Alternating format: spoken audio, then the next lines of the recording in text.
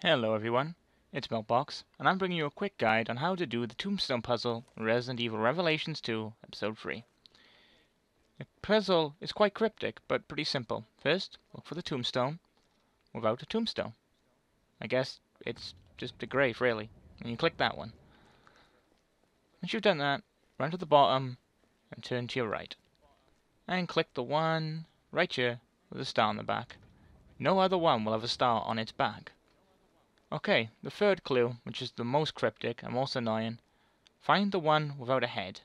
Turn 180 degrees and go to the fourth one here. Here we go. And finally, click the one without a head, which should be this one.